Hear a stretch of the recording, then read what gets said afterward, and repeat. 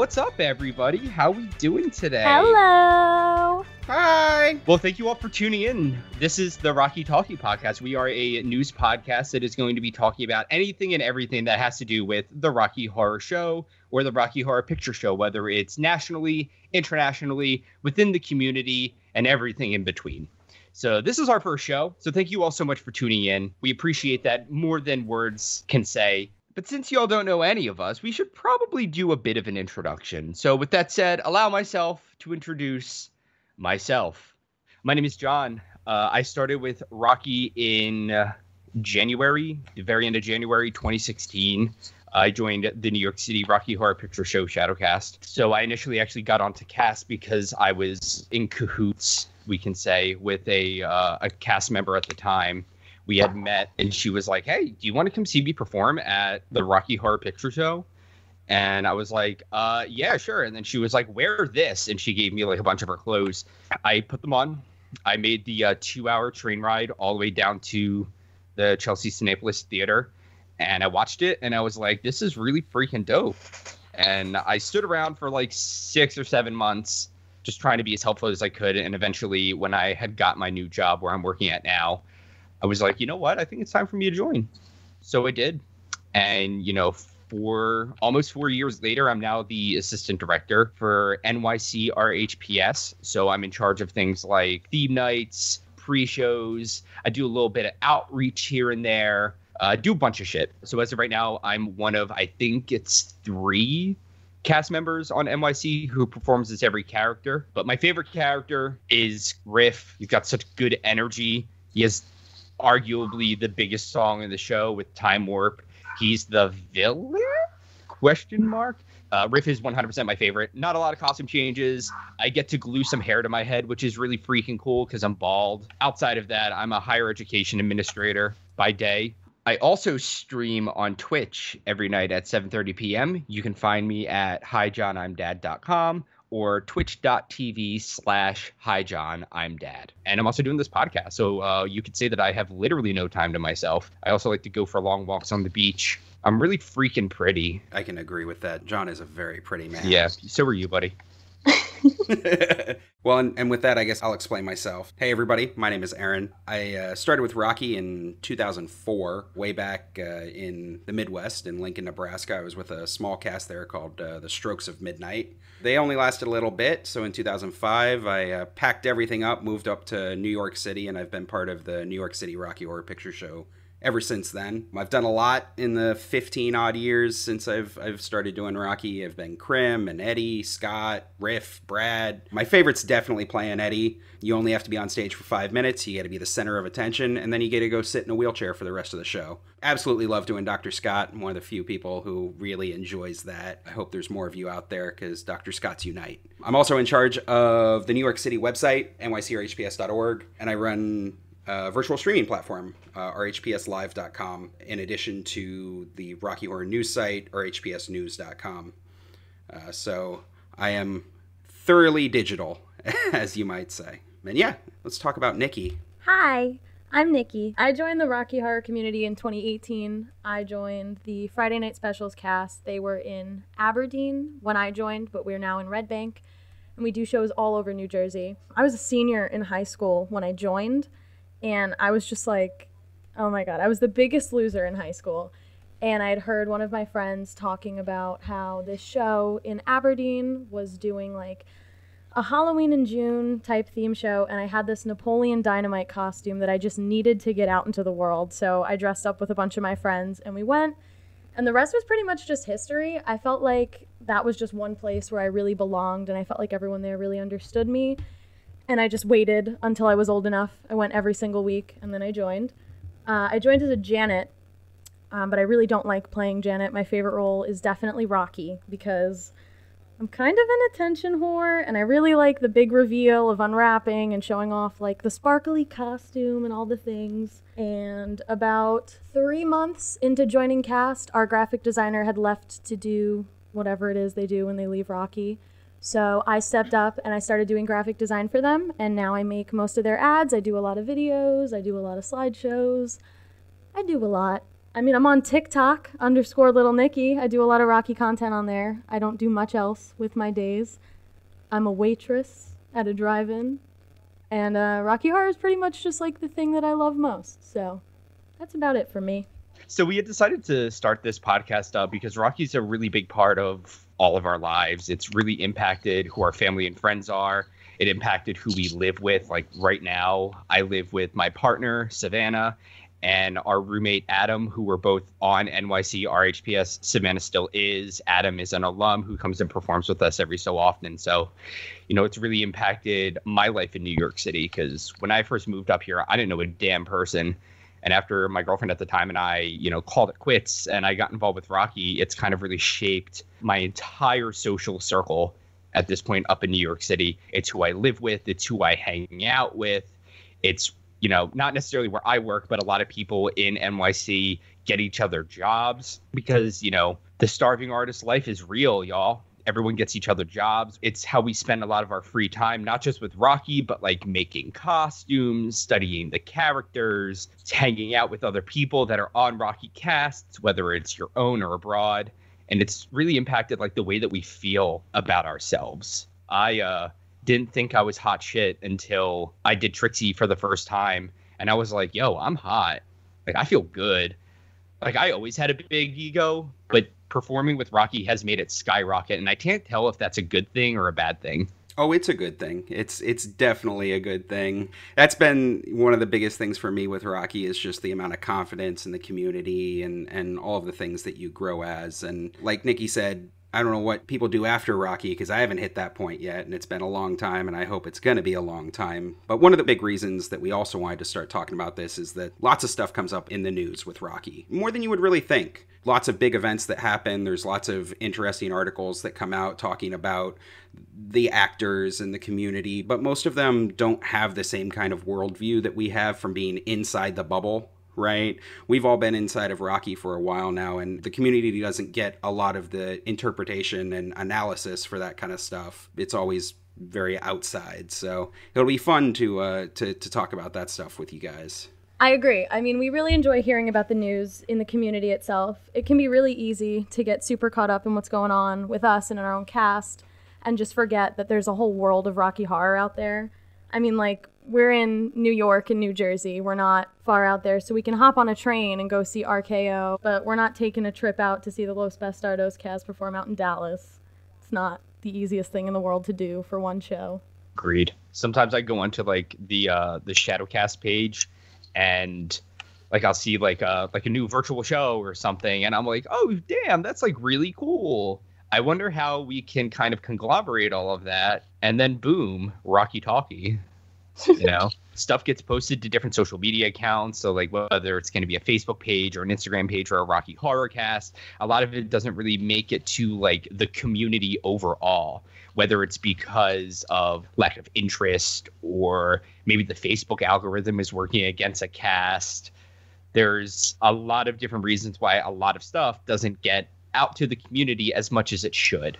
And that's kind of one of our big overarching goals with this. Yeah, I mean, it's 2020, right? Like, we shouldn't have to wait for the next big convention just to hear about all the stuff that all the casts out there are doing. I think that this is a great opportunity for anyone in the community who's got events coming up, or they're going to a neat venue to perform at, or you're doing a digital project or anything like that. I love hearing about that stuff, and we love to give that information out to the community. So if you've got one of those kind of things that you're working on, a project that you're excited about, let us know about it. We'll plug it on this show. Go to rockytalkiepodcast.com. We've got a contact form up there. You can always, let us know what you're working on. And additionally, just to hop off of that, for those of you who may be listening and who are like, what are they doing? Like, they can't perform. Like, this is community theater. And, if you've looked outside the past 8 months, you'll see that the world is ending. But trust me when I say that there is so much going on in this community right now, unreal. An absolute unreal amount of stuff that's going on, even though we are all confined to our homes. Learning about the community and its history is super interesting. There's a lot of stuff that we do as a community that gets taken for granted, and we might not stop to wonder why, or we might be curious but not really know how to find that answer. So we want to kind of create an area where casts from everywhere can talk about their community, their history, what's going on right now. This is information at its finest when it comes to the Rocky community. Yeah, and I hope that this podcast can just be beneficial to people like me on other casts. Like, I haven't really been in the community for that long, and I have a lot of random ass questions about the community and about the show itself. And a lot of my friends on cast are also really new. Like, half of the friends that I have on my cast aren't even in any of the Shadowcast groups. Like, they don't know that these are things that are going on. And so we have a lot of questions and not a lot of places to get answers. And I'm sure a lot of new members to the community feel the same. So we all thought that it would be super cool to do a segment where every week I get to ask a question and these guys will do some research and give me an answer. Yeah, I'm really excited for this. It's a great excuse for me to bust out all the books and resources that I have sitting around, filter through the indexes, go hunt down the little minutia details that nobody else really cares about. But I think it'll create some fun stories, and hopefully we'll all learn something along the way. It gives me an opportunity to make fun of Aaron for being a huge freaking nerd. And it really gives me an opportunity to make fun of Nicki for being a small, sheltered, new baby to the community. I'm baby. Everybody wins. So yeah, if there's something about the show or the community in general that you want to know about too, you can write to us and I'll ask your question on air. I definitely don't know the answer, but we can all learn about it together and make it fun. Cute.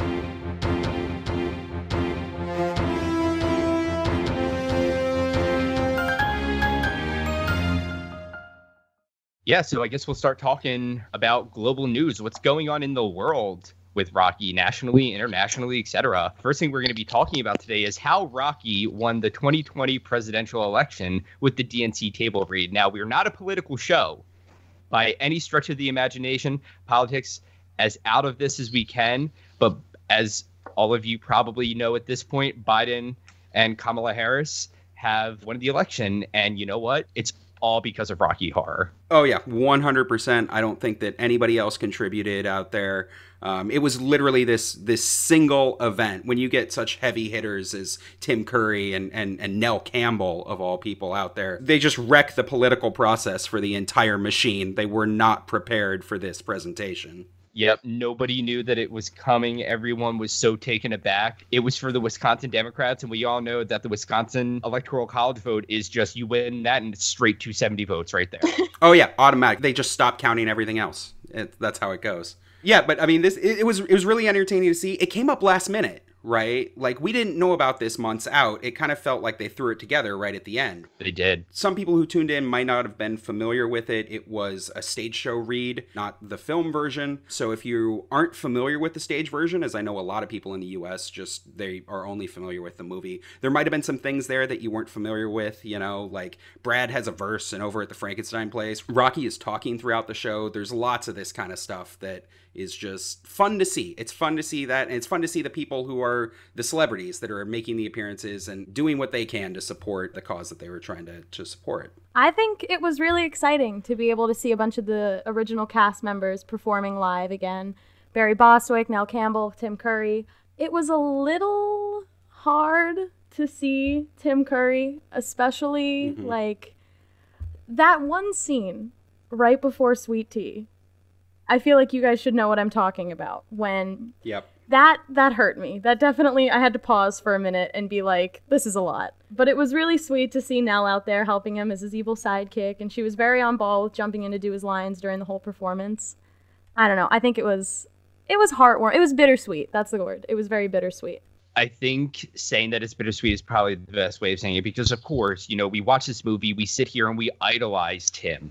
Like he paved the way for a lot of individuals to feel comfortable about themselves, to own who they are because of his portrayal as Frank. It is sad to see him like that because, you know, we don't really see much of Tim nowadays. I do want to kind of say, though, that it was really, really cool, as sad as it was to be able to see him in the state that he is in. It was still really cool because I think that giving him that opportunity to reprise his role as Frank was cool for individuals. Like, let's be real. How often do you see a stroke victim perform? Right. Like, you don't see that ever. And I think that that was really, really cool. And you could see that even though his auditory cues were really hard for him, you could still see that he had that Frank energy in him. He lit up during those performances. And this has been his really like his first public performance since 2012. Oh, yeah. I mean, like, historically, right, Tim Curry, over the years, has kind of oscillated back and forth between how much he's into the Rocky community and supporting the Rocky community. Since his stroke, right, he's been doing a lot of online events, right? He'll do online fan appearances where he'll do meet and greets and that kind of stuff. But this is the first time, right, that I've seen him actively want to perform in any kind of Rocky thing. I know that they tried to get him to do something with the remake, right? And he did the remake 4 years ago, but you haven't really seen much about him since. And, you know, it was fun to see. I agree, hard to watch. You know, I had to put it on mute sometimes, you know, just because it was a little bit too much to get through. But you know what? If anybody's out there decrying him, just leave the old man alone. You know, he's 74. He can do whatever he wants. He wants to light up on stage, both his cigarette and his performance. That's fine. You know, he can do what he wants to do. Yeah, we had a bunch of other people who were also celebrities in their own right. Wilmer Valderrama from that 70s show Fez. If you remember, he did a Frankenfurter costume in one of the episodes late in that series. I did not make that connection until right now. It's like a cold open bit, right, that they do on that 70s show, but it was really funny when they did that one. Lots of other people. Who else was in this? I mean, I'll just say right now, I had about a panic attack and a half when Rachel Bloom showed up on screen because, Jesus Christ, like Rebecca Bunch and Rocky Horror are basically my only two personality traits. So seeing her do Damn It Janet with Barry Bostwick was just like euphoria moment to the max for me. Yes, Barry Bostwick from Teen Beach Movie fame. Not Spin City or Rocky, no, Teen Beach Movie. There was a lot of really cool, surprising guests in there, like Lance Bass. I haven't seen anything about Lance Bass since he was Sephiroth in the Kingdom Hearts franchise. Seth Green as Riff is like headcanon now. Like, I want to see that. I want Seth Green to be able to sing like really, really, really well so he can portray Riff in the stage show, because it was just hysterical. Him in that bald cap. Oh, yeah. So funny. So we were actually kind of involved with some of the costuming for the DNC show. Myself and Meg, who is one of the directors of NYC RHPS. She's also our producer for this podcast. Just an all-around bad bitch. NYC was actually approached to help costume Rosario Dawson for the show, which was really such a cool experience. So Meg is out in Jersey, so she wasn't able to get to Rosario at that point. So she had reached out to me and was like, hey, can you deliver these costumes to Rosario Dawson? And I was like, yes, of course. So I was going back and forth with somebody who I thought was like a production assistant who gave me a location on Halloween to go drop off spacesuits. That morning, I got a message. It was like, hey, do you happen to have a space wig too? And thankfully, because my partner Savannah is a wig hoarder, we have 4 drawers full of wigs. And I started digging through, and it turns out we did have one. So I spruced it up and I went down to the location. And when I got there, they were like, oh, just buzz this apartment. We're going to get you into the elevator. You can't press the button. It was like one of those elevators, you know, like one of the real bougie ones where you can't like get there yourself. They have to call it for you. Nice. So I get there, and I thought I was just going to like pass it off to the PA who was living in the city at that point. But that was not what happened. I found out that it was not a PA. It was actually her friend. And I walk in, they were like, come in, please come in. And I was like, whoa, what? And I walk in, and Rosario Dawson is sitting on the couch in the middle of the room on her phone. Holy shit, that's Rosario Dawson. And they were like, yeah, come in, sit down. How was your day? And she goes, Ro, this is John. And she was like texting on her phone or something. She's like, oh, hi. And I was like, uh-oh. She about to like not engage with me at all. Like, she's in the middle of doing a show. I don't expect her to engage. But the second she finished her text, she was like, oh my gosh, thank you so much for all of this stuff. She was like, oh man, what did you bring me? You brought me all this. She was like, I only asked for a spacesuit. What? Because I brought her a bunch of other things, because my partner and I, we both play magenta. So I brought her a few of our costume pieces that we had, because I was just like, I don't know what you have. So like, let's do this. So I passed her spacesuits, the space wig, which she was in love with. I gave her my time warp dress, some of the stuff for lab scene for Magenta. And then she sat me down and was like, do you want to see the time warp video that we're showing tonight? And I was like, I don't know if you're supposed to be showing me this, but okay. So she showed me the time warp video, and I hung out with Rosario Dawson in what I'm assuming is her apartment for like an hour. We just shot the shit. Like, we talked about Rocky, we talked about the community, we talked about just our favorite Broadway shows. She had the Life Cafe banner hanging up in the apartment. Oh, wow. We talked about like how Rocky is really becoming an area for people of all genders, of all walks of life, of all sexualities, of all ableist or lack thereof. Mm-hmm. It was just a really cool conversation that I, to be honest, did not expect to have with Rosario Dawson that day. You go in trying to help out, doing the community a favor and getting all of this stuff done. You think, okay, you'll go drop it off and whatever. But no, you end up shooting the shit with a celebrity for an hour talking about Rocky. That's absolutely crazy. She asked me to like email her like pictures of me as Dr. Frankenfurter because I did Frank for a virtual show at midnight. She was like, oh my gosh, make sure you send the virtual performance that you did. I would love to see it. And I'm like, oh my God, Rosario Dawson wants to watch me perform. God, I wish that were me. Right? Honestly, it was really cool. She was great on the show too. Her and Seth Green were the standouts for me.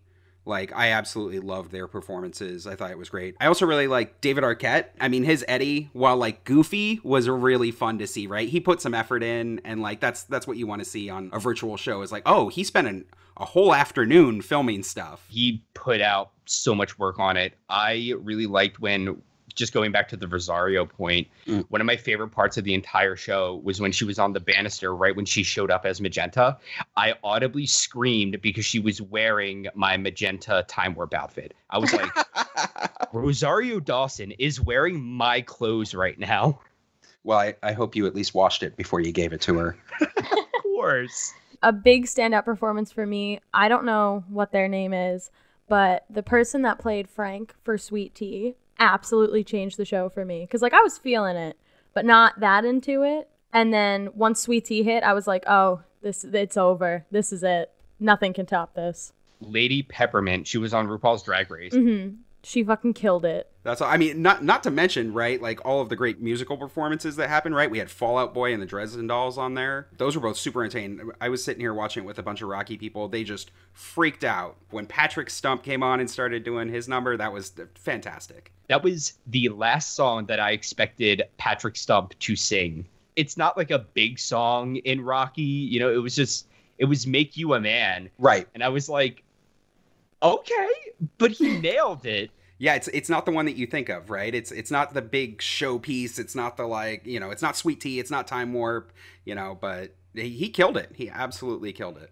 The run up to the show, right, was also full of celebrities. Tenacious D did a big promo for it. Oh yeah, they had was it Elizabeth Warren, Eric Andre, who I love Eric Andre so much. George Takei, Pete Buttigieg was there. I don't know, guys. Politicians are gonna stop at nothing to fucking pander. Yeah, absolutely. Mayor Pete out there showing off, getting people to jump to the left. That was, I'll tell you right now, that was not on my 2020 bingo card for Mayor Pete to tell me to jump to the left, but somewhere out there, somebody got bingo from that.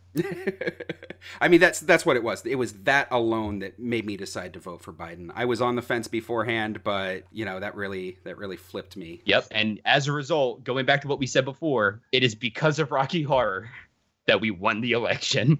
It is certainly. I don't know about that, but I would certainly bone Jack Black in his Riff Raff costume. So just putting that out there. Not gonna lie, same. Yeah, no, sign me up for that too. I'll even go third. If we're on the topic of talking about the Tenacious D, a genuine question that I want to pose to the two of you, as well as everybody who is listening: who in the hell was Kyle Gass supposed to be when he was dressed as like a blonde Karen? Like somebody, like, please, if you know, tell me. I think that they might have told him Rocky, and he wasn't really sure which Rocky. No, I mean, there's not even a blonde character, right? Like, maybe he's Janet, but he was wearing like a boosty. I don't even know, man. He was just the property manager because the Rocky Horror Castle's a hotel now. He was just covering all the bases. You know what? I think you're right. For everyone who's listening, I don't know if you knew this, but the Rocky Horror Castle in England is a hotel. Wait, really? Yeah. Stop. You're playing with me. I wish I was. Did you know that Jack Black did a Time Warp video? No. This is news to me. Hey, well, we're talking about news. Let's move it over. Did you guys see this? Richard O'Brien did an interview for an article that dropped just the other day. Lots of stuff in it. Like, absolutely crazy tons of stuff being listed out here. I think that the major takeaway is Richard O'Brien is weird, and let's go through why. The biggest news here, he had a stroke a few months ago. Who knew? Not me. I mean, yeah. He said he walked around his house in a bit of a daze, and then he fell and he couldn't figure out why he couldn't get up until eventually his wife called an ambulance. Yeah, something like that. He said it was just a little stroke, just a little stroke. As a treat. But he did bounce back. He was quoted as saying, I used to love sitting on the back porch all day with a bottle of very full-bodied red at my elbow and a couple of Jazz cigarettes.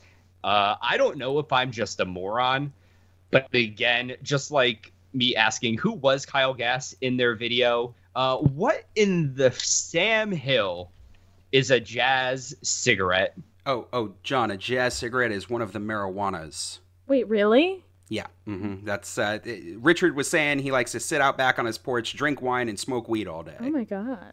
But now I feel stupid. But yeah, he said that he couldn't think of anything nicer.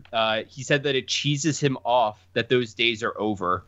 Like, what can you have as a substitute? You can't drink tea all day. That was the comparison that he drew. Well, you got to know, most tea doesn't go well with a full-bodied marijuana. Right? So, but no, I mean he's okay, right? That was the takeaway for it. It was a small stroke. He's fine. He just has to start acting his age, maybe switch to light wine, something like that. But yeah, I mean, he was doing all of it to promote his new audio play, right? The Barren Author. Looks like that's a 6-part audio comedy drama inspired by Baron Munchausen. Are you guys aware of Baron Munchausen? No, I'm uncultured. I'm sorry. I wasn't either until I looked it up on Wikipedia for this.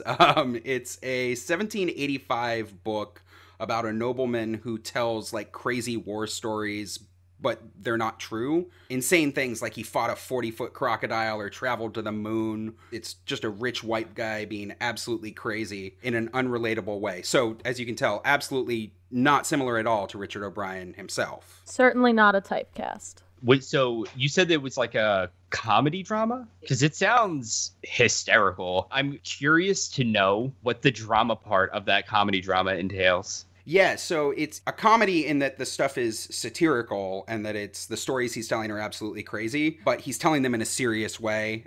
He's interacting with a couple of other characters. It's unclear who these characters are. Yeah, it looks like it's going to be really cool. It's available now on spitefulpuppet.com. That's where they're doing releases for it. He had a couple other things to say in the interview, though. They got sidetracked partway through talking about how he doesn't really see himself as this character, though there's quite a few similarities that are too on the nose, so take that what you will. So Richard O'Brien's playing the Brigadier, and one of the things that he talks about is, quote, hair was unwilling to make itself at home on my adolescent body. I mean, Richard O'Brien, bald, he's admitted that he started shaving his head after a series of dye jobs in the mid-70s. It's just too on the nose. Honestly, I kind of wish that was my reasoning for shaving my head, but it's just because I have a really, really, really bad hairline.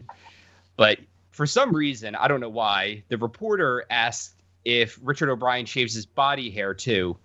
And Richard O'Brien said, oh, we're getting a little bit personal here, are we? Which honestly, a valid thing to say. Yeah. Yes, you are. But he did say, as it happens, yes, it feminizes the body. All shaving is feminizing. I wonder when men first started shaving their faces.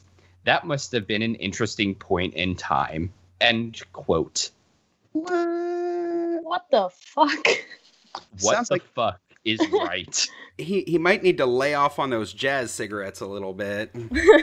But there, he also started talking about like the longevity of Rocky, saying that about the show's first transfer, that the penny dropped, that there was a life to this piece that we hadn't anticipated. I was dispassionate about it. I was one of those people who held off getting too excited about things in case they got taken away.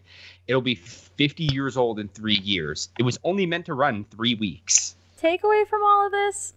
Richard O'Brien's weird as fuck, which we all knew. I mean, I'm not going to sugarcoat it. That's where we're at. He had a stroke, which definitely sucks, but it still sounds like he's alive and kicking enough to be cheesed off about not getting his wine and jazz cigarettes anymore, so he'll recover. So let's talk about the new Rocky Horror UK tour that was announced recently for 2021, which sounds like a date that I just made up. But 2021 is in a couple of months, and that blows my mind. The stage musical has been continually performed for over 45 years. It's been translated into 20-something languages. It's been performed in over 30 countries, which is super cute, considering Richard's comment about it being meant to run for only 3 weeks. I legitimately cannot imagine creating something that was just supposed to be a one-time thing, and all of a sudden it took off to be a global phenomenon. In regard to the current tour, O'Brien said, and I quote, "I am as thrilled as the parent of an irrepressible child must be when they see their offspring skipping and dancing with abandon, regardless of the when, where, or why of the reason for doing so, to tell you that the Rocky Horror Show will be allowed out to play again in 2021. We all need a bit of cheering up lately, so please break out the fishnets and join us for the fun." Sure, Richard. That's a mouthful. Wow, I mean, I want one of whatever he's smoking. I'll take those a jazz cigarette. Seriously. So the show itself will actually continue to be directed by Christopher Luscombe, as it has been for the past 13 years. I actually didn't know anything about this guy before we looked into his background for the show. He's almost 50. And before Rocky, he worked almost exclusively on super classical productions. Like, when I say classical, I mean the Royal Shakespeare Company. Because that's exactly what you do after you're done directing, I don't know, King Lear for 7 years. You just go to Rocky, because, you know, baseless claim, but Dr. Frankenfurter was clearly based off of King Lear, you know? Oh, that's a whole other topic. I think he's more of a Macbeth, John. We really need to go through this. But after his time with the Royal Shakespeare Company, almost everything that he worked on was like super serious, with the one major exception being a production of Little Shop in 2002. All of a sudden, he picked up Rocky in 2006, and he's been doing that ever since. One of us. One of us. Just you. I'm sorry. I mean, that's great. It's fun to see some semblance of normal coming back to the world of theater, right? See Rocky starting to thrive abroad again. It might be a little ambitious, though, right? I mean, COVID is still a very real thing. The UK has just had a huge uptick. They're going back into a month-long lockdown. We'll see what it means for the tour. Hopefully, they'll be able to put precautions in place and be able to have a good run. So speaking of the UK tour, there's some news with an ex-Frank that was on the Australian tour. He's on trial now, so this is upsetting, I'm just saying. So Craig McLachlan, he's 55, played Frank in the Australia tour from 2013 to 2014 and is being charged with indecently assaulting 4 of his co-stars during the Melbourne leg of the tour. In Australia, assault occurs when somebody uses unwanted physical force against a victim, whereas indecent assault is an assault that is sexual in nature. And the allegations came out as McLachlan in June 2018. He left the production of the Rocky Horror Show he was performing in shortly after the allegations came out. And in response, he has filed 2 defamation suits, one against one of his accusers and the other against a media outlet. It's very hot in the news right now because McLachlan apparently started singing in court the other day while on the stand in an attempt to recreate a scene and prove it would be impossible for him to have inappropriately kissed one of his co-stars during a particular scene, stating, and I quote, "If I am late in that scene because I fancy a snog, I miss the next lighting cue." I mean, are you fucking kidding me? I mean, yeah, right? There's no such thing as improv in theater, right? Not once. It's the most bullshit excuse I've heard, since the election, so. Yeah. Yeah, we're not going to be diving too deeply into the stuff that he's being accused of, but it's all super gross, and it's not stuff that should be happening on stage during a live theatrical performance, no less ever. Yeah, I mean, if you want to know the details, go Google it. There's tons of articles that go into the accusations. But, like, just know there's a lot of evidence against this guy. There's crude text messages that he sent to fellow cast members, and just his own writings from when he's been in other productions, where he talks about doing things like rigging his costume to expose himself on stage to his castmates. He openly defends all of his actions, saying that, like, kissing between performers is commonplace in the showbiz industry. It's what we do. It's what we've always done. And he, quote, this is his quote, "I like being the funny Craig at work. I won't apologize for who I am." Right, because it's hilarious when somebody shows me their dick at work. It's super fucking gross. And if anyone ever did that to me, they would lose a dick. But I think we should mention that a lot of this stuff is circumstantial on its face, considering, like, I can't speak for everybody, but I feel like we've all sent texts to other cast members that could be viewed as extremely inappropriate without the right context. We've all walked around naked around our castmates, and we should also note that McLachlan hasn't been convicted of anything at this time. Right. There's at least 4 accusers right now, and there are currently 12 whole-ass charges pending against this dude. He's made a significant number of statements in his own defense that are also just, like, not helping. Craig McLachlan, as of right now, has a serious condition called foot and mouth syndrome. He's not helping his case at all. The trial is still ongoing, and we will keep you all posted as it unfolds. On the lighter side of things, let's talk about some community news. There was the Halloween Zoom show that just happened. John, you were a part of this, right? I was Dr. Frankenfurter for 3 scenes. It was a good time. It was put on mainly by the Tesseract Players of Boston, which is one of the Boston casts. They have been organizing and putting on great shows since the spring virtually. It was such a cool idea, and we had this planned for so long. We had a time, it was on Halloween, and then 2 or 3 weeks out of the show, the DNC table read was announced, and we were like, well, shit, we can't compare with that.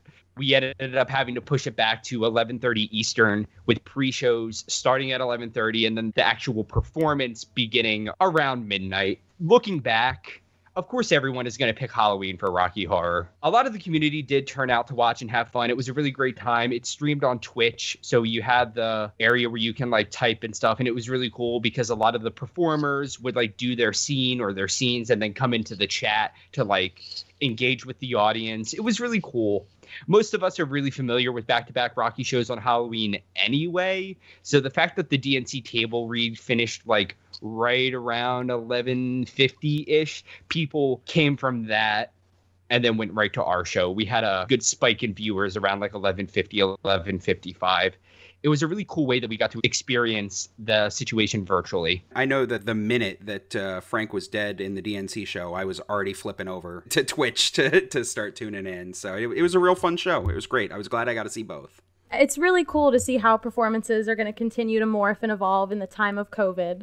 Because, I mean, we've never really experienced anything like this before, you know? Now we're doing Rocky Horror outside and at drive-ins, and they've been getting really popular around the Halloween season. I know my cast did a whole bunch. We did, like, 8 shows for Halloween, which is kind of normal, but doing them outside and packing up the show, like, it was just really cool to see, like, everybody come together and try to, like, rebuild the show and see, like, is this going to be the new normal for Rocky Horror from now on? And drive-ins are really cool. It's a cool alternative, but they definitely don't come without obstacles. For example, it's Halloween, it's October, it's cold in New Jersey. I mean, we were doing live shows outside half naked in 30-degree weather. It's a lot. It's a lot to do. Didn't you, because part of Friday Night Specials, didn't you have to perform in, like, the pouring rain for one of them too? Oh, yeah. We did a Friday show, a drive-in, in the pouring rain. But, you know, we got creative. We got some characters changed their costumes. Columbia stayed under a tent. Krim had an umbrella. You know, you adapt to your situation. That's what it's all about, right? That's super cool. Because, you know, I'm part of the New York City show, and drive-ins are very, very, very scarce in New York. The majority of performance in New York City has kind of ceased ever since COVID, especially because we don't have big outdoor areas that people can put on shows like this. I had the privilege of performing at a drive-in show up where RKO Army is located. It was at the Mendon Drive-In. They very last minute had their Brad and Janet drop, and they were able to find a Brad, but they couldn't find a Janet. So I got reached out to like 2 nights before the show, and they were like, would you be comfortable coming up and performing with us? And I was like, I can try to see if I can get a bus up there. And it turns out that there was like one bus that I was able to actually get. It was expensive as hell because nobody has taken a bus during the times of COVID. Sure. They asked me specifically because, like, I work from home. I stream from Twitch from home. I don't go outside. You know, I haven't been outside in like 8 months. The only thing I do is take my dog for a walk. That is like the extent of me being outside. So they were like, we trust you that you're not going to come and bring New York's COVID up to Rhode Island. So I went up there. I stayed with a few friends. I quarantined for 14 days when I got back. And it was this gigantic, I think the drive-in was like 40 acres. It had like a 1,200 car capacity. It was gigantic. I think I might just be making up numbers at this point, but it was huge. And all we had to perform on was like this little stage that I definitely ate shit on as Janet, like at least 6 times. But it was like maybe 1.5 foot off the ground for all of these cars to come see it. And the show was sold out too. So it was really interesting because typically when you're performing with Rocky, there's a lot of audience interaction. But when you're doing a drive-in show like that, especially during COVID, there's like next to none. We could hear like the faint callbacks from like far away because they were way more than 6 feet away from us. But it was still a really cool show. Everyone was like cheering and stuff. And as they saw like the cast members driving off, they were honking their horns. They were cheering and stuff. It was really cool. Just really different. I think the differences are really exciting, though. The first show back we didn't really know how to manage like a post-COVID Rocky Horror show because we all wanted to social distance. We wanted to be safe, but we didn't really know how to go about doing it. And I remember I turned to my director at the time because I was a Transylvanian. And I said to her, like, how do we accurately gauge how much 6 feet is in between us? And she just looked at me and she said, make time warp as big as possible. And we all just separated like as far as we could. And we just used so much of the space. And it was just so immersive. I thought it was the coolest thing in the world. I'd never seen anything like it. And I thought it was great. I've been excited just getting to see Rocky in new venues, right? Like I haven't been able to perform in any of the drive-in kind of shows, but I've gone and seen one of the shows that Friday Night Specials put on in New Jersey. And like it absolutely floored just the amount of changes and adaptation that has to go into doing a show. You're used to blocking a show inside of a 20-foot performance space that seats, 120, whereas now you're in a giant open field or parking lot. You've got hundreds of cars, so you're suddenly like nothing reads. It can be difficult, right? Even from an audience perspective, instead of having a couple of seats in front of you blocking your view, you might be 400 feet back in the 5th row of cars. It's something that we certainly haven't seen in the Rocky community at any point. Drive-in shows were never a big thing historically in the past. There's just aren't that many drive-ins in the US, and it's a unique kind of situation. In addition to that, casts like New York that haven't been able to do drive-in shows, there's been so many virtual shows going on. It feels like there's a new one every week. There almost is a new one every single week. And those have been really great too. Yeah, agreed. They give people a really fun way to interact with their friends and with the other performers, and they can do what they love from afar. So a lot of the New York City cast, we've been putting ourselves in virtual shows a lot. There's been a lot of like guest performers from NYC with the other people who have been doing shows. Aaron runs rhpslive.com. We were able to do a virtual show with that. I think it can get kind of repetitive because unfortunately we are really limited with what we're able to do virtually. The only thing that we have is that little rectangular screen that we are able to perform in. A lot of show bits hold up really well, thankfully. And it is really cool to be able to see so many different casts' performances. It's great to be able to see casts on the West Coast that I never would be able to see outside of a Rocky convention perform because they're doing a virtual show. Oh, yeah. I mean, I was just saying it the other day. This year, I have probably seen more different cast performances of Rocky, even than I would in a convention year or in a year when I decide to travel, in order to see shows. There's just so many different people and they all build on each other as, everybody figures out what's the best way to do these things. The technical challenges associated with it are absolutely monumental. Streaming online is difficult. Streaming a Zoom call is ridiculous. that's layered on top of all the organizational challenges, right, that you have just in producing a normal Rocky show. It's hard enough to wrangle all those cats during the year, but over Zoom, that's a huge pain in the butt. Yeah, I mean, they're also so difficult to wrangle. It's so commendable to see how these things come together. I took part in 2 virtual shows, and just like the work that goes into it, having to fill out forms to show your availability, having to be flexible to match other people's availability, because it's not like we're just doing one show a week that's set and normal and we're used to. We have to get creative with these things. I took part in a show that halfway into the production of it, they were just like, sorry guys, we can't wrangle this. We're canceling it. And then everyone else in the group chat was just like, no, like, let's figure this out. Let's fix this and let's make it happen. And everyone was just so willing to put in a hand and be flexible and make it work. And they made it work. I mean, they did a really fantastic show. It was the Halloween theme show that they put together virtually that just aired recently. Oh, yeah. I watched that. It was really good. Like, the creativity that everybody had in their costumes and stuff. The makeup work in the Rocky community just always blows my mind. Like, everybody is always so incredible. But, yeah, I mean, I didn't know about it until literally the day that it aired, right? That's always a huge challenge is with any of these kind of things, drive-ins or virtual shows, is just getting the word out. It's not like it was before where, you know, no matter what town you're in, if there's a Rocky cast, safe bet that they're going to be on Friday or Saturday night and they're going to be at the one theater you always know where they are. Now it's what website do you have to go to, all of these different things. Yeah, while we're on the topic of issues and difficulties, let me tell y'all, doing a virtual show by yourself is hard. Like I was saying, I was part of the Halloween show that aired after the DNC table read, and unfortunately, I was the only person home. My partner and my roommate were out of the apartment, so it was just me, the 2 cats, and the dog. And unfortunately, they don't have thumbs, so they couldn't help me. And I was Frank for Sweet Tea, and for all of y'all know, and Sweet Tea is a defining moment of the show, and being confined to a static camera kind of ruins that scene. So what I had to do was I had to set up certain areas in my apartment to be able to put the laptop down that I was filming on because I didn't have anyone else to carry a camera. So I had to do that. There are some casts that have costumes that are not at their houses or their apartments, and they can't access them. Like NYC, up until recently, we had a lot of cast costumes in our closet at the theater, which is boarded up.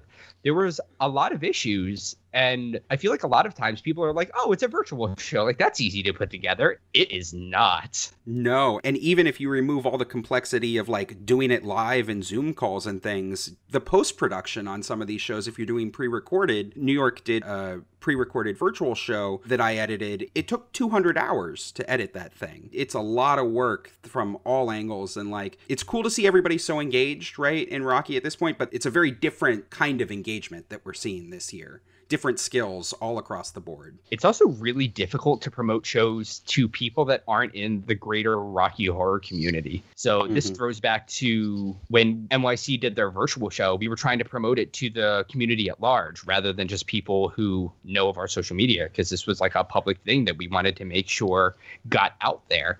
So we actually tried to promote the virtual shows that we were doing on Instagram and Facebook. We actually weren't able to even promote it on Facebook by paying Facebook to create us as a targeted ad, because they kept flagging our promotion as either political, because the show was called I'm Staying Home, and apparently staying home during a global pandemic is political. Oh, you horrible liberal. Right, exactly. So then we were like, okay, let's see if we can kind of keep that one, because there was a lot of people that already RSVP'd to that one.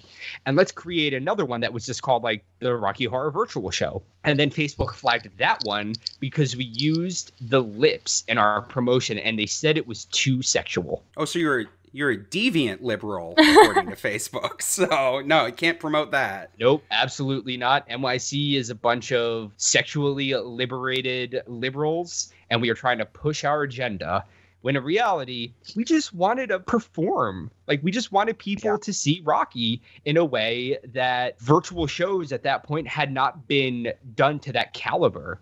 And hats off to Aaron for coordinating all of that and producing it and creating a streaming site for it. We were able to get a lot of people to come to it. It's just so annoying that Facebook was like, it's too political. Yeah, you got lips. That's too sexy.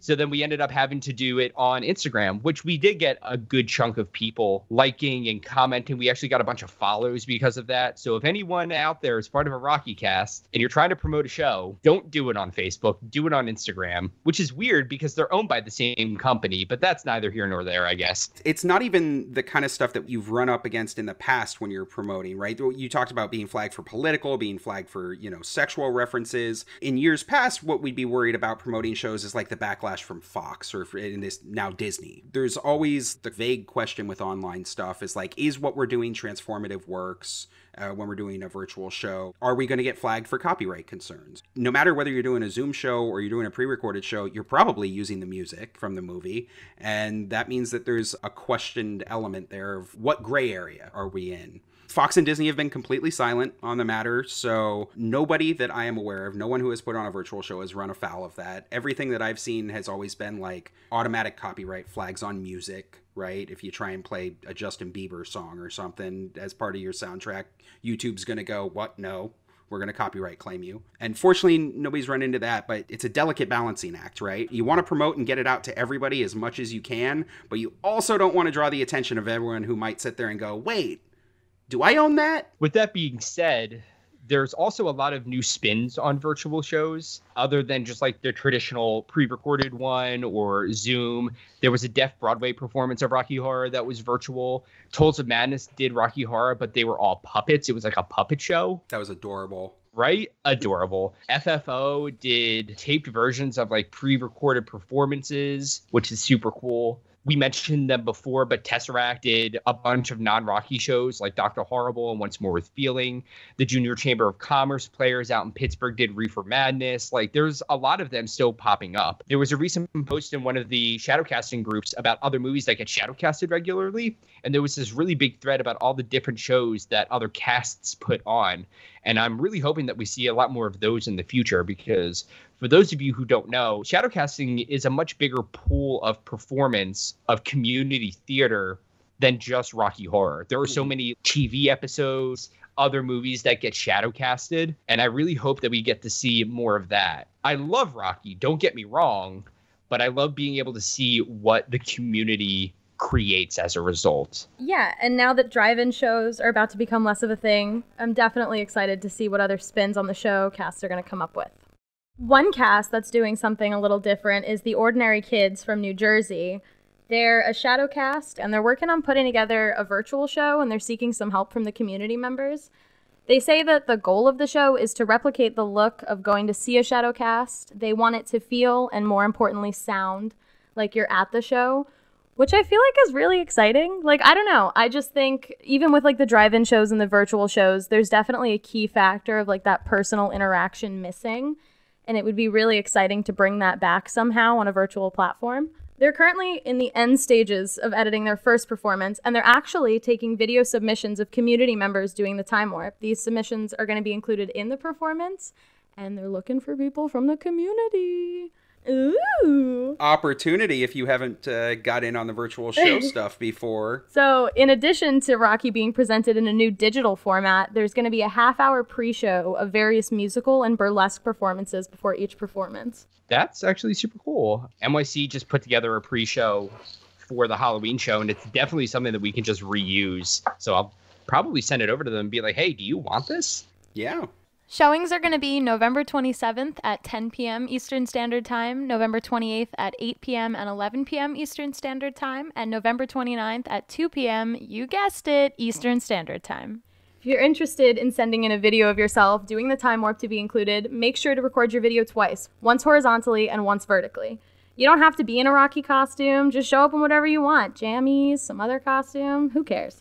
And let me tell you, as someone who has edited a virtual show before, they're not kidding about the horizontal and vertically thing. If you send them both, they will love you. It's so much easier when you have both options as an editor. So, for their sanity, do it that way. Is there a deadline for video submissions? Yeah, the deadline for video submissions is November 14th. So 2 days from the day this podcast drops. To submit, send your videos via email at ordinarykids2020@gmail.com. Which stands for, oh, fuck. What does it stand for? I don't know, communism. What the fuck?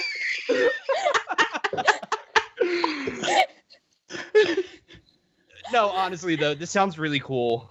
Like we were just talking about, virtual shows are evolving. People in the community are really, really, really creative. The Ordinary Kids are no exception to that. I'm super excited to see all the ways that these virtual performances are going to be getting more and more interesting the longer that we're unable to perform in a theater. If you want to check them out on social media, you can check them out at OrdinaryKidsNJ, and their website is ordinarykidsnj.com. Four? Yeah. For those of you who don't get the joke, at the last RKO convention, which is the cast that is up in the New England area, they are a con cast. So they put on conventions every couple of years. And at the very end of the most recent convention, their owner / manager / all-around badass, Roy, went on stage in front of hundreds of people. And all he did was just the number 4 on his hands. And everyone lost their goddamn minds. Like, we already knew that RKO 4 was going to happen in 2022. But last night, the RKO 3 convention group on Facebook was updated to be the 2022 RKO 4 con group, which is super cool because it's the 47th anniversary of the show because of the 4711 that is on Frank's thigh. You see the... I get it. Yeah. That's exciting. I'm absolutely pumped for this. I've been to every RKO con. They are by far some of the best events that I've ever attended. Roy and all of his team know how to put on an absolutely fantastic convention. And while the updating of a Facebook group name might not be the biggest news, it sure feels like a light at the end of the fucking tunnel that is 2020. Yeah. Shout out to everyone at RKO for helping them plan stuff like this. But it is over a year away and there are still a lot of ifs. But knowing that there's planning in motion for it, super cool. And Nicki, maybe you'll actually be able to go to a con. Oh my God, I want to go so bad. If your cast is doing anything that's related to Rocky or the Shadowcasting community, if you've got a crazy story or you want to promote an event, or you just want to brag, go to our website. That's rockytalkiepodcast.com. Fill out our contact form, and we will make you all super podcast famous within the Rocky Horror community and the listeners that we have, and only if they listen that long. Well, and with that, I think that brings us to Nicki Asks the Question. Guys, this is the part of the show where Nicki's going to ask a question that either comes from you, the audience, or one that she came up with herself. All right, are y'all ready for this shit? Hell yeah, hit us, Nicki. Okay, so this question needs a little bit of a background. You go to Rocky for the first time. The first thing you learn at any Rocky show is when you hear Brad Majors, you yell asshole. And when you hear Janet Weiss, you yell slut. That's just like a thing. But has anyone ever sat down and just wondered why? Why is Brad Majors not jerk off and Janet Weiss isn't a whore? Why are Brad and Janet called asshole and slut? Well, I mean, jerk off isn't nearly as funny as asshole. Yeah. Oh, well, there's the answer. Good night, guys. Yep. All right, everyone, have a great night. Have a great night. No, realistically, though, I did not think we were going to get fucking philosophical on this bitch. Why are any of the callbacks the way that they are? We'll get to that. There's only one question per show. Well, so this one, spoiler how the sausage is made. Nicki, let us know what this question was going to be before we started on this. And I thought this was going to be a really easy question to answer. I thought I would go open up my copy of Creature of the Night, read something that Sal Piro wrote 20 years ago and go, all right, Nicki, here's your answer. But that's not the case, and the answer is complicated and nuanced, and spoilers, we don't really know. But I'm going to take 20 minutes to explain it to you, probably not that long. I'm just going to kick my feet up and let Aaron do his thing. Yeah, I'm getting cozy. All right, so gather around. Let me tell you about how callbacks originated. Crazy Grandpa Aaron's telling a story. The story of the origination of callbacks, you might have heard it before, and I kind of want to go through it to explain when we think calling Brad an asshole and Janet a slut might have first come about, why we think that might have been what they called instead of, jackass or whore, and we'll see how we get there. So the short answer is the earliest Rocky callbacks were very short, they were very witty, they were pretty much always profane, but there isn't a well-documented first person who ever came up with asshole or slut. Audience participation in general is a spontaneous phenomenon that happened simultaneously before there was a lot of media attention with Rocky. Thus, it's difficult to pin down exactly the origination of some of these callbacks. We do know the first callback, and I'll get into that in a minute, but we don't know basically the rest of them. That said, through my research, we were able to pin down that the most likely date that somebody first screamed asshole at the screen was sometime in the fall or winter of 1976, 1977 at the Waverly or the New Yorker Theater in New York City. Or possibly at one of the other theaters that were showing Rocky at the time. There were a couple of them that were running Rocky during its initial theatrical release. So, take a journey. Rocky starts as a stage play in 1973. It was originally considered an interactive experience when it was running at the theater upstairs in London. Audience members would come back for multiple performances. They'd sing along, right, with all the music. And that's kind of the first audience participation experience related to the Rocky Horror Show. Early shows, they would pass out instructions for how to do the time warp with your program so that, like, they were encouraging you to interact during it. There's a famous quote, who knows if it's true, but Angie Bowie, the then wife of rock star David Bowie, she has been quoted as saying that she was the first one to talk back at a live performance because she screamed, "Don't do it," at Riff right before he kills Frank at the end of the play.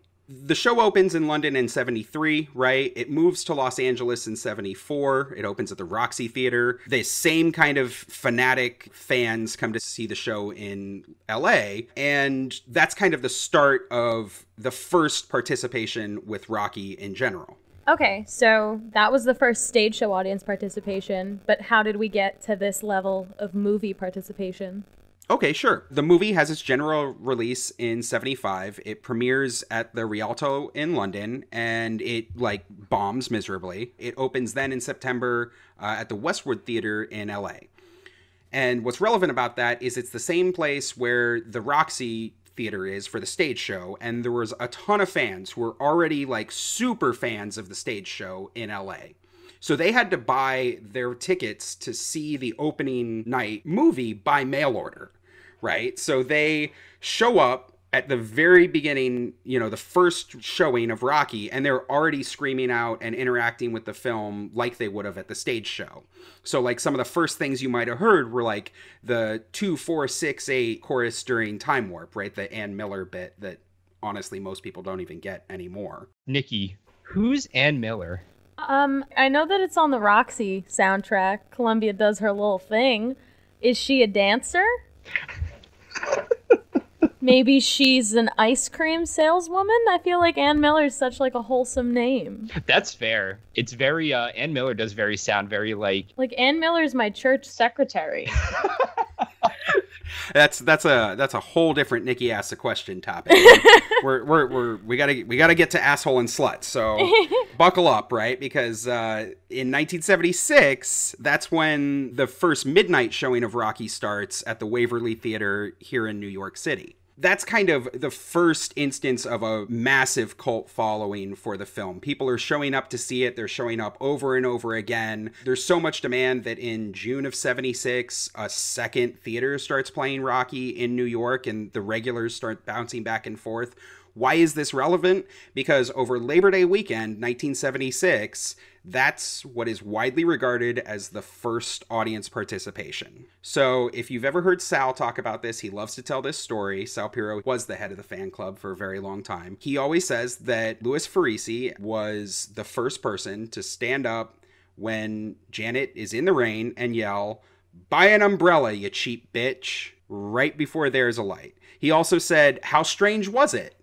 when the Crim says, I want to take you on a strange journey. So those are the first two audience participation lines that are widely regarded as what was out there at the time. A couple other theaters that were also playing Rocky because it was its general release, those being in Austin, Texas, in New Orleans. There was a theater in South Africa. And there's reports at all of these that they were rowdy shows and people were screaming things at the screen. So technically it could have been any one of those different places. But you got to remember, this is 1976. This is the end of summer. And what happens at the end of summer? Halloween. It's what we just went through. Halloween, Rocky's biggest time of the year.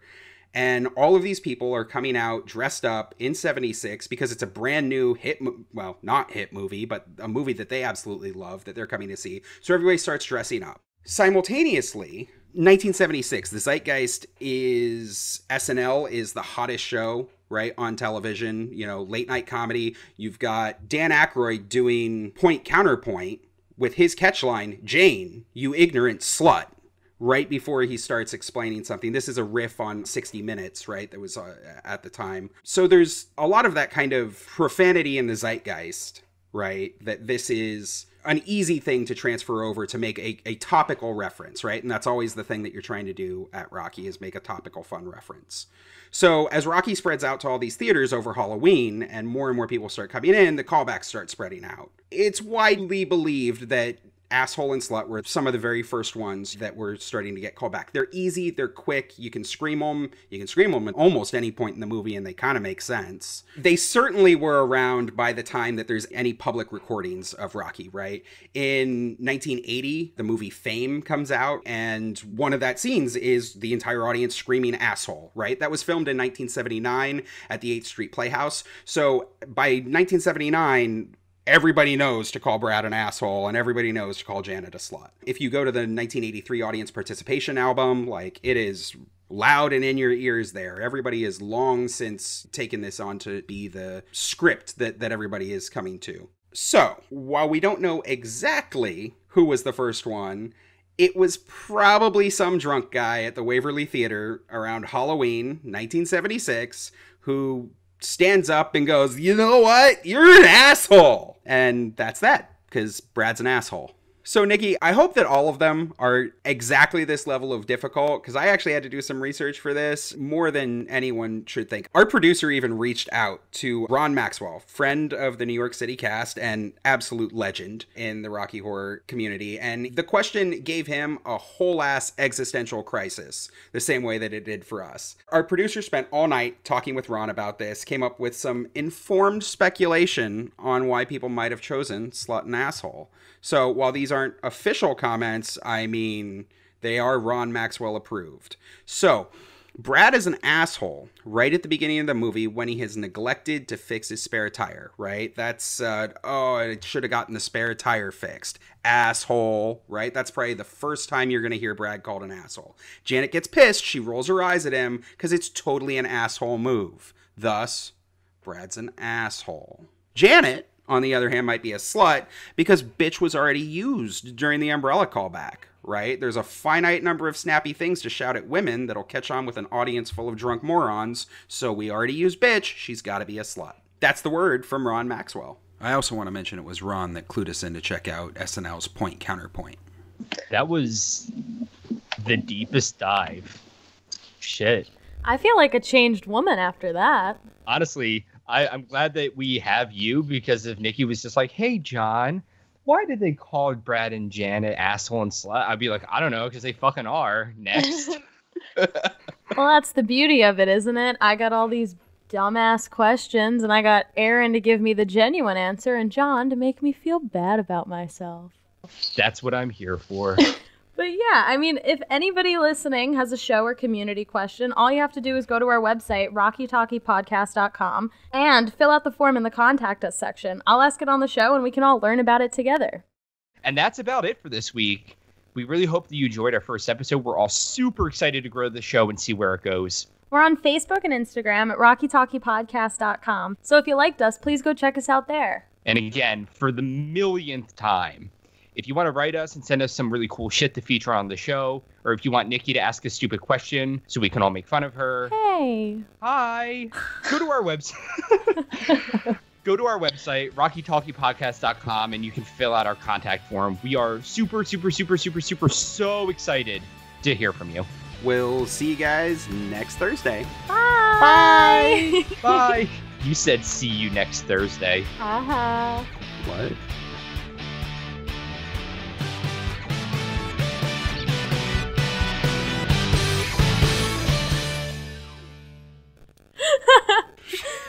I'm so You should just end it with the what?